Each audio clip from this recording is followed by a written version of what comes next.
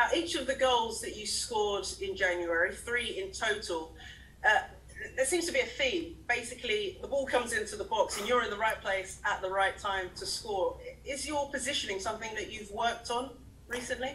Yeah, I think it was just me knowing that I needed to be in the box to score, because ultimately if you're in the box you've got a good chance of scoring, so I just made sure I worked on doing that, and obviously it paid off in them 2 games. Yeah, a really important goal. So as I mentioned, 3 goals scored in January, 4 goals in total this season in the WSL. You're only 2 off last season's total. Do you have a kind of goal tally aim this season?